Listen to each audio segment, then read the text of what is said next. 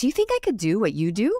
Like, I don't know why I asked that question, but I was wondering, basically, like, was she born intuitive or can anybody be intuitive was kind of like my question. She was definitely born intuitive and like was kind of out there since she was young.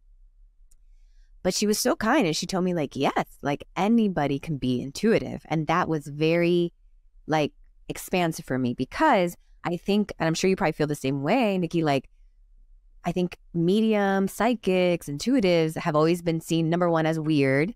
And number two, as like you're born that way. Like these are people that are not real. Yeah. Or they're like predicting their grandfather's death. And like they've had these weird, you know, things that you can't relate to.